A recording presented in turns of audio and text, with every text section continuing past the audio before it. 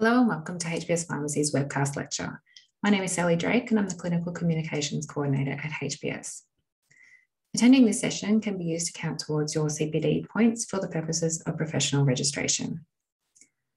But this webcast will focus on lookalike, sound-alike medications.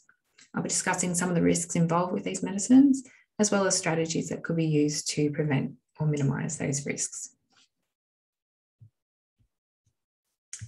So lookalike, sound-alike medications are sometimes known as LASA medicines for short.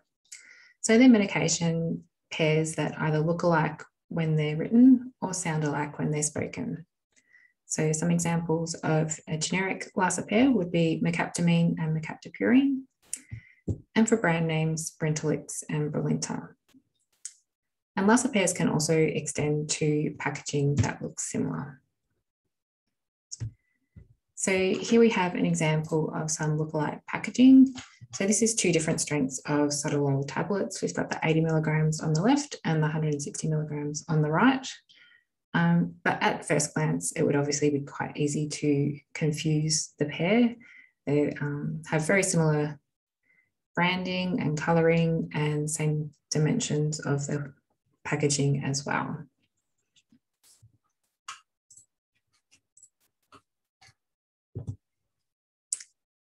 And the issue of lookalike packaging is not limited to simply different strengths of the same medication.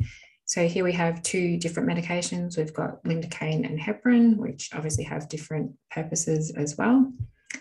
And being produced by the same manufacturer, we can see some quite striking similarities in this packaging. So the boxes are all the same dimension. You've got the same branding, same placement of the brand name and the barcode windows there, and also the same colour coding for the higher strength and the lower strength with the blue and the pink there. And on the right, we've got another example, again with the same brand, but two different antibiotics there. So same artwork, same box dimensions, again, quite easy to confuse those pairs. So after seeing those few examples there, it's probably no surprise that LASA medicines are associated with quite a high risk of medication errors. So it's been estimated that these medication types are involved in almost 15% of all medication selection error events. So potential consequences of this include ineffective therapy. So a patient may be given a medication that's not going to be effective for the condition that they suffer from, and or the patient may experience adverse effects from a medicine that they were never intended to receive. So that could include hypersensitivity events or drug interactions.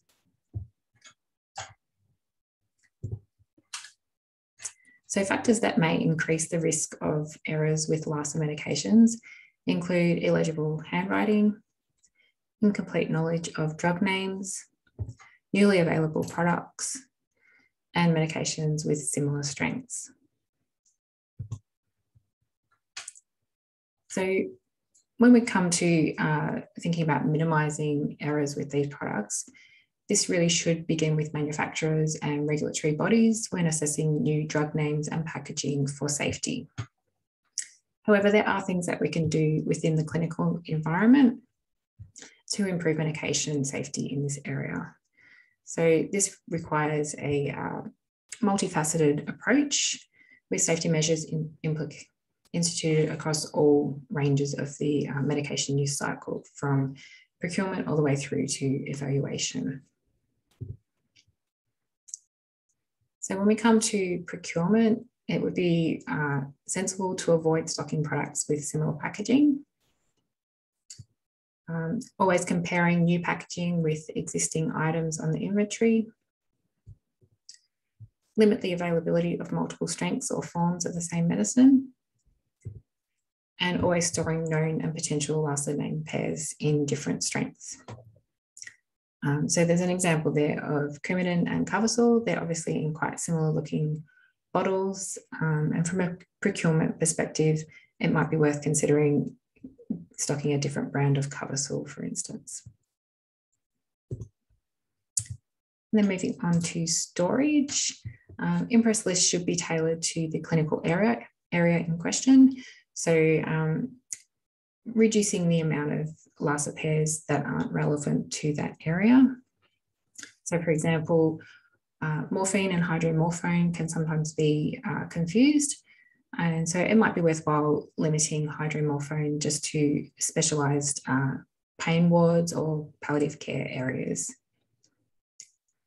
Tall man lettering can be used on shelf labels to enhance differentiation between similar looking medication names. Additional warning labels can be used, so that might be in the form of shelf talkers. Ensure that all areas of storage are of adequate size so that medicines can be stored neatly. Physically separate LASA name pairs, so either put them on separate shelves or use shelf dividers. And physically separate different strengths and formulations of the same medication. So for example, modified release preparations should probably be stored separately to the immediate release formulation. So using something like a shelf talker again, so shelf divider. And keep medications in their original packaging. There's quite a number of reasons why that would be important. So the original packaging often has a lot of important information that you don't want to throw away. So regarding storage conditions, and it's also often important to protect the medication itself from light or moisture in the air. But it's also really important to enhance differentiation between products. So a lot of tablets are produced in very similar looking foil packaging, foil blister packs, and vials and ampoules often look a lot more similar once they're removed from their external carton. And always store medication in a way that doesn't impair recognition. So for example, smaller products like vials and ampoules should avoid storing them in drawers below eye level where the user needs to rely on viewing only the vial cap to identify the product. When it comes to prescribing, all orders really should be clear and complete.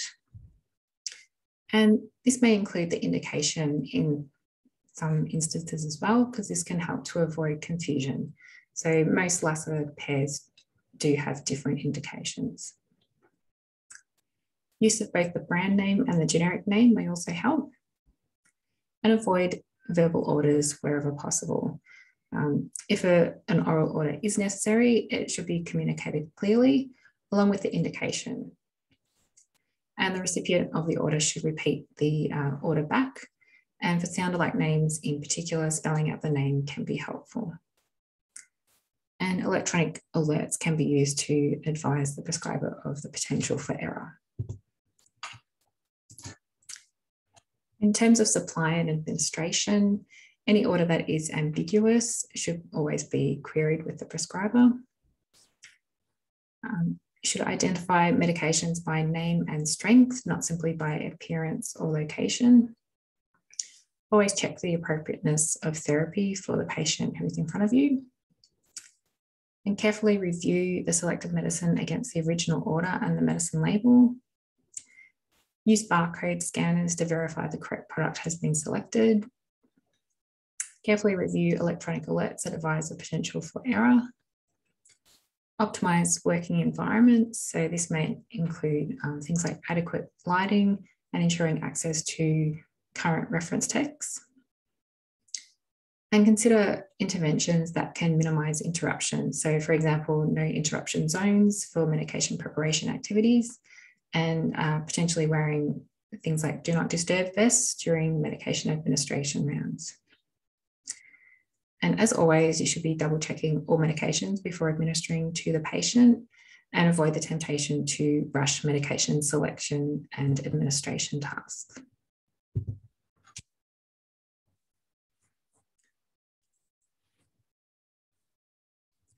So when it comes to patient education, this is a really important step that can help to minimize medication errors.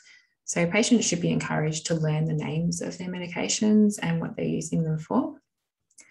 And patients should also be educated to alert their healthcare professional if a medication appears to be different from what they usually take, or if they experience unexpected symptoms. So it's important that patients feel empowered to discuss any concerns that they have with their healthcare provider, as this is one way that we can ensure that any medication error that does occur is identified and resolved in a timely manner. And patients should always be informed when changes occur to the appearance of their medicines. So that just helps to alleviate any anxiety when a patient opens their tablets and it's not what they're expecting to see. And all errors should be evaluated, as well as near misses, as this is a really good opportunity to learn from mistakes and implement changes to prevent recurrence. So when we look at that whole medication use cycle, we can apply these principles back to our previous example of Coversil and Coumadin. So when it comes to procurement, you might want to consider stocking a different brand of perindopril.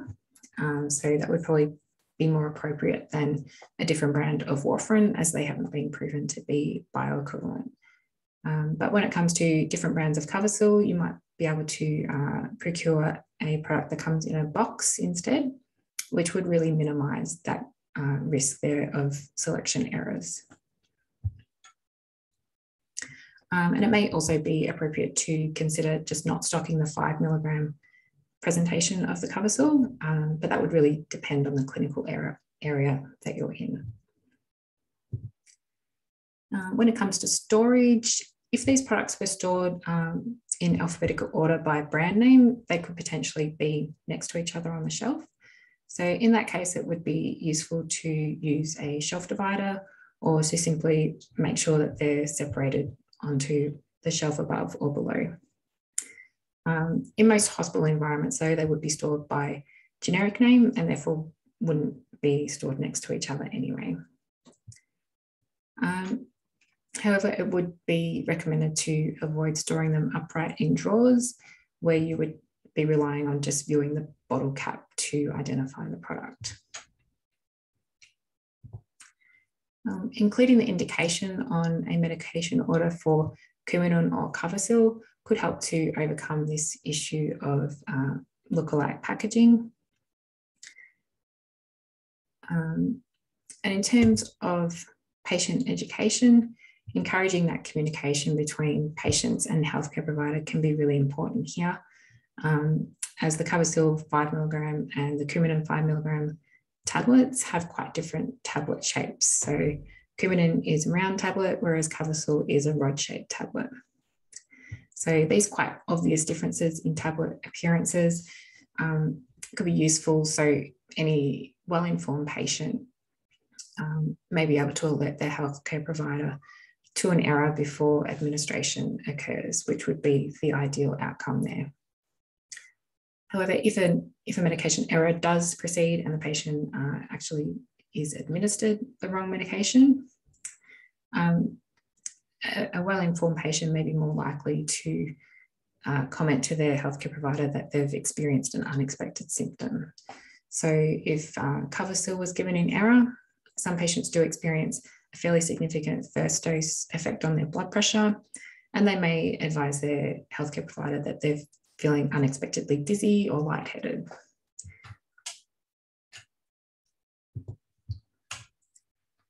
Okay, so I mentioned tall-man lettering previously as a way to help differentiate between LASA pairs.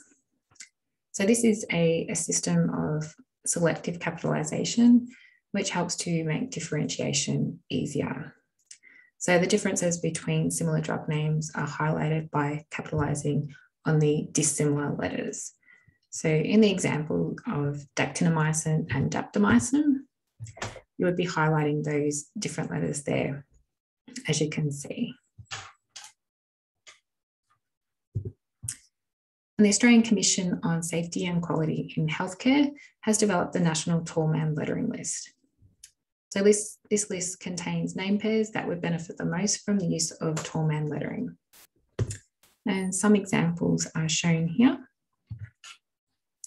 So things like Actonel and Aptos, Prograf and Prozac. And then you have some medications that actually have more than one potential confusing pair. So Lamictal with Largactil as well as Lamisil, and vinblastine, vincristine, and vinorelbine. So medication pairs predicted to present the greatest risk to patient safety are included on this list. The list is certainly not exhaustive of all potentially confusable products, as the Commission advises that overuse of tall-man lettering may actually reduce its effectiveness, as the names no longer appear novel. So as a general rule, whenever tall-man lettering is encountered, it should serve as a warning that the medication in question is potentially able to be confused.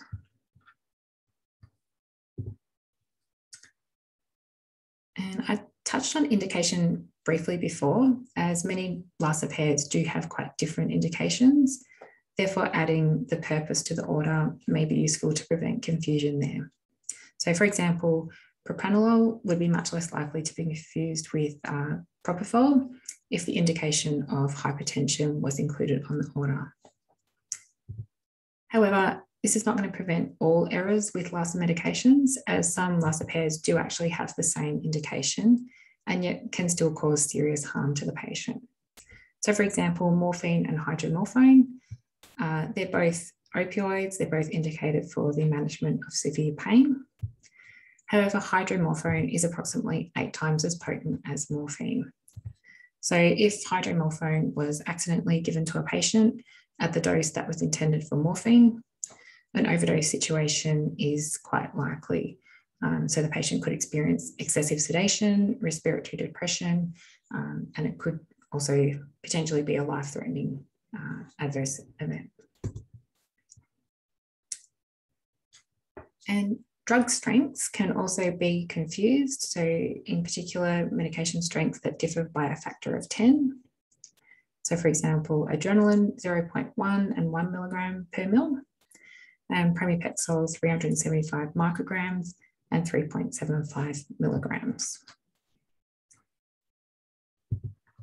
So the Institute for Safe Medicine Practices has issued an alert on this issue, as it has received multiple reports of errors with tacrolimus 0.5 milligrams and 5 milligrams, and in some cases patient harm has resulted. So strategies that can be used to prevent this type of error is to always use leading zeros for doses that are less than 1 unit. So tacrolimus 0.5 milligrams should never be written as 0.5 milligrams, as that could quite easily be confused for 5 milligrams. And conversely, trailing zeros should never be used. So 5 milligrams should never be written as 5.0 milligrams, because that could be confused for 50 milligrams. And where possible, barcode scanners can be used to minimize these errors, as well as limiting the range of concentrations available as appropriate to the clinical location. So the consequences of these medication errors really depends on quite a number of factors. So firstly, the toxicity of the drug that is administered. So for example, if Coumadin was administered instead of Carfacil, it could potentially result in a significant bleeding event. And you also need to consider the consequences of failing to treat the condition that the drug was originally prescribed for. So for a patient with epilepsy who was prescribed Lamictal but accidentally received Lamisil, this could potentially result in an increase in seizure activity. And you would also need to consider the time elapsed before the error has been discovered and the reversibility of any harm once the error is realised. So to summarise, medication errors with LASAs are quite common and can be minimised by a good knowledge of drug names that look and sound alike. And other strategies that can be used to prevent these errors include carefully checking each order, utilising barcode scanning technology where available, matching the drug to the indication, confirming any order that is unclear, and ensuring that medication storage areas are kept clear and organised. So that concludes today's session. I hope that you enjoyed this presentation and found it valuable to your practice. If you do have any questions or any feedback, please contact me directly at sallie.drake@hps.com.au. Thank you for your time, and I hope that you can join us for our next webcast presentation.